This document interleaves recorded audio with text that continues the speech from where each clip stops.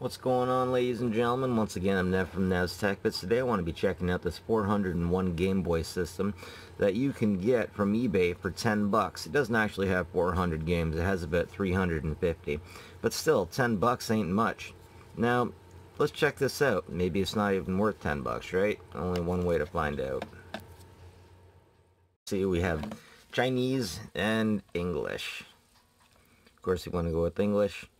Now we can run down the games. All kinds of interesting things. Chip 'n Dale 1 and Chip 'n Dale 3. Now what's interesting about this is not only does it have many of the top NES games. These are all NES games, by the way. Nintendo. They also have some pirated ones. Some ones made offshore. But still very good stuff. Donkey Kong. If you press these down buttons, it'll go page down, page up, and then these are like turbo buttons over here. You got your reset button, your start and select, of course. Super Mario. If you take a look at the clock on the top right, you'll notice that it runs a little bit fast, but it still feels like a Super Mario game. I mean, the buttons respond like they should. And I've had a few of these systems that it feels like you press the button and then there's like a second lag. Don't miss that. There's like a second lag before it actually kicks in, but I'm not having an issue here. Knockoff game number 1 that I want to talk is Super Mario 14. I have no idea how it got that title. Oh, let's take a look. Super Mario. Oh, yes. Very good, very good.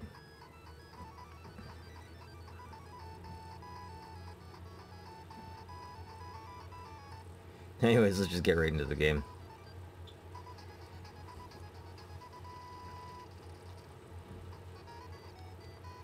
Mario's got a katana that shoots. Pew, pew.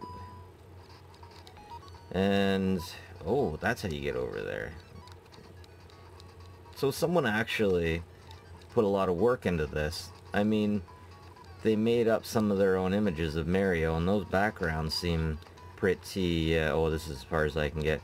And these backgrounds don't seem like they're copied off anything. Next up, we have Mario 3, and as soon as you start getting to this game, you realize that there's some actual potential going on here. I should probably turn the volume up a little bit. This plays exactly how you'd think a Mario game should play.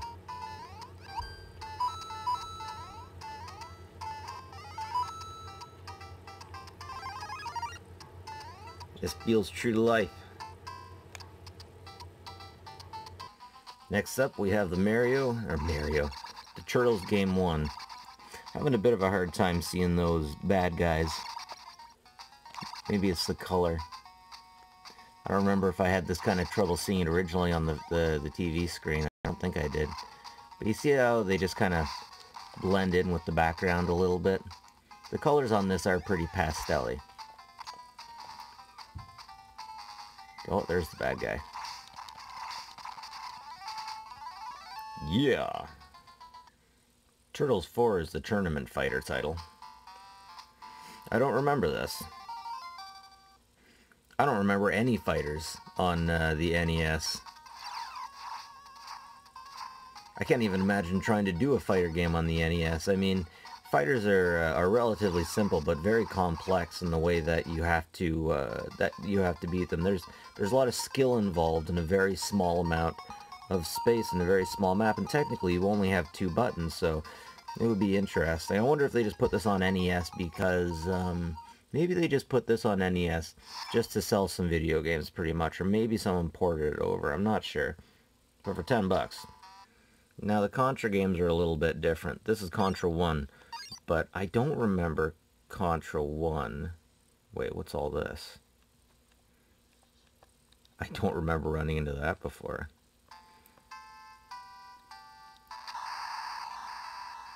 We all remember that splash screen. Stage 1, Jungle. Okay, this is the Contra that I remember.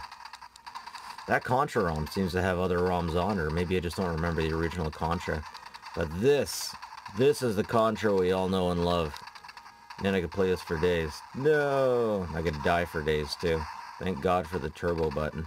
I remember back in the day playing these systems. It's like some of these Nintendo games are just horrible, and some are just perfect. Okay, I just noticed this. When you start up Contra, you get the option to play different versions of Contra. Okay. Very nice ROM, very nice. Now, Chip 'n Dale 3 is something we should pay extra close attention to. It's one of these hacked pirated games from Asia. And it is just beautiful in its craziness. Is Chip 'n Dale in Vietnam? There goes Dale. He's landing in there. Gonna save Vietnam. It's grenades. Those are shots. Yeah, that's right. Dale's using a gun. Just like in the TV show, right? They gave out on me. Took forever. I'm pretty pleased with it. The battery in this is a BL5C. I see this in a lot of cheaper electronics. Actually, I shouldn't really say cheaper, but the cheaper electronics that actually work, let's say. And yeah, so we got it plugged in. Not no more. Let's keep going. Ultimately, all of these games work for the most part. We have some issues with, for example, Super Mario Brothers not working as nicely. Every now and then you'll run into a game that doesn't work as nicely, but for the most part these are all A-class games that work well and work how they're supposed to. And for $10 you really get your money's worth out of this stuff. I got some more for Christmas gifts, honestly. It's gonna be a while. We got Galaga, all kinds of good stuff. And we even had some stuff that never actually made it to North America, like Binary. And if I can find it here. So you guys all know what we had in North America, what we had to play with. So how about next I'll show you some of the stuff that we didn't have to play, and we'll go through some of those games on here. Oh wow, check this out. So I had it on charge for about half an hour, but if I unplug it, the LED goes down, so that battery must not be as good as I thought it was. Here we go, Binary Land. This is one of those games that they decided they just would not bring over to North America. Because whatever you do on one side, it does on the other side, and you have to get everyone to the goal in time. It is a very good game. Oh, I think I screwed us up there a little bit. But there's definitely things released in Japan that were not released in North America. Uh-oh. Because of how difficult they were, and this is one of them. Next up, we have Transformers, yet another game that didn't make it over here, because it's so hard. Yeah, try surviving that, kids. So the thing is, as soon as you get in, you can shoot.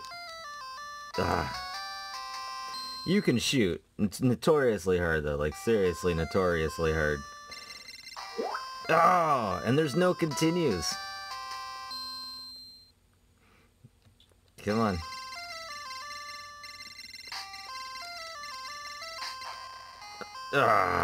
If you can get past the third guy in your first life, you're doing pretty good. But yeah, lots of that kind of stuff. Anyways, ultimately, at the end of the day, we got a lot of games on here. And it's worth the $10. If you have the money, you should check it out. Let's take a look at what's inside the box. The box that it comes with has